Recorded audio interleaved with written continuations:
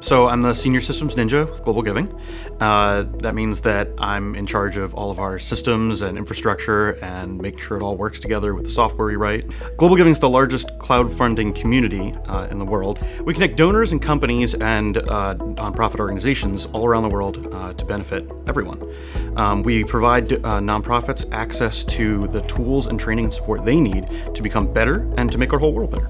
GlobalGiving started out using co-location facilities. So we owned our own hardware, we managed our own hardware, we had to replace it every several years, and we had to buy more than we needed for most of the year because we had to scale up for certain traffic events. So it was really horrible and really expensive for us. So moving to cloud, basically we were looking for a way to reduce our costs and to make it so we could iterate quickly on new technologies, on new techniques of just running our own platform. So we could just be better at servicing our customers. Once we moved to AWS, we were able to scale out to the West Coast, to Europe, to India. So now we're better able to reach those users of our site.